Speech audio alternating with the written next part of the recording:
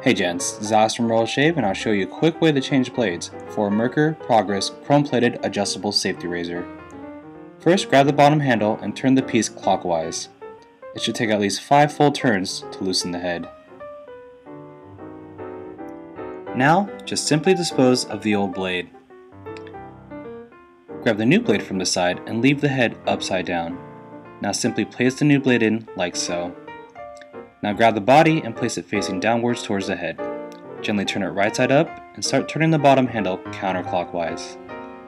And there you go. That's how you change a blade for the Merkur Progress chrome-plated adjustable safety razor.